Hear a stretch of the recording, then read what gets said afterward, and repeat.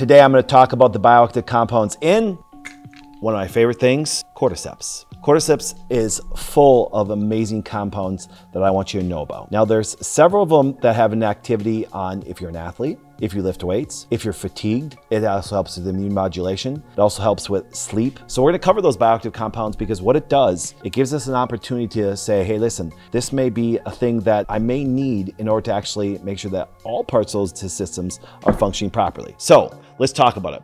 Number one, the one thing I love about cordyceps is something really simple. It's called Cordycepin. And it's very familiar because it has a kind of a weird name that I want you guys to understand. It's called 3-deoxyadenosine. Now, adenosine is also one of the components I want you to know, but let's even talk about this. Here's one thing.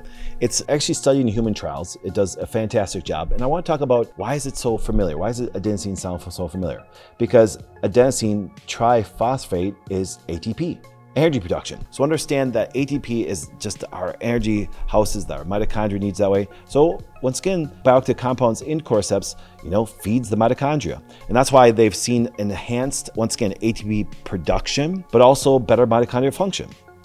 It's well studied, it's fantastic. Second of all, it enhances something that is very popular right now, VO2 Max, and also increasing endurance in athletes and recovery. So that compounds alone, if you're lifting weights, exercising, athletic, but even on the flip side, because adenosine is actually very important to calm a person down, it's actually gonna have a major effect on your sleep.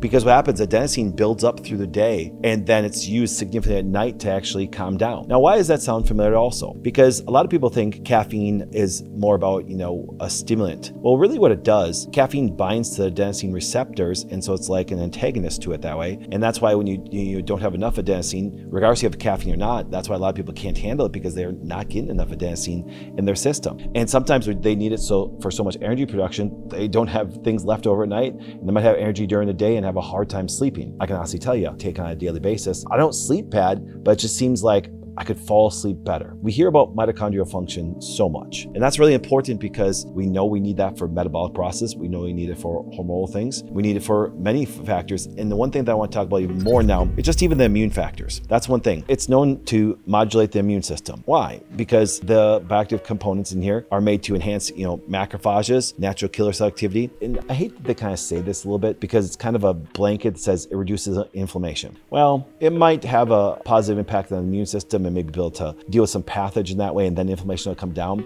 But an immune response dealing with some pathogen isn't bad unless it stays there chronically. So when I look at cordyceps, I really love the fact of what it does on the immune system. And here's another factor, respiratory. See, the one thing I talked about that was really good for athletes because it increases your VO2 max, but also has a major effect on just how our respiratory system works. I actually love it because it's used as support. Now, I don't like that, once again, that they talk about, with asthmatic or bronchitis. But what it does, it improves lung function and oxygen utilization. Another factor that I know a lot of people are gonna like is actually the anti-aging and longevity factor of it that way. Now, why?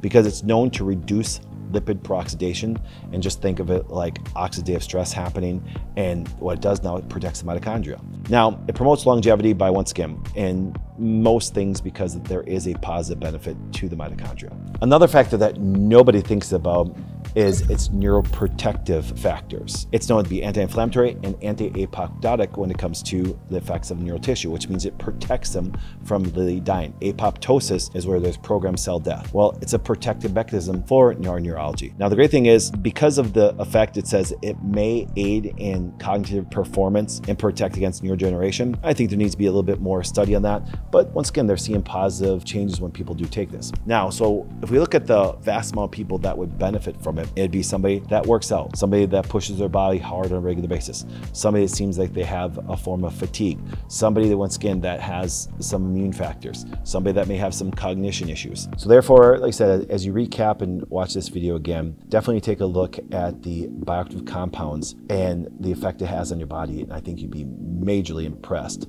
of what it can do for a lot of people. If you liked what you heard in this video, please do me a favor, go down below and click on the aging and longevity video below.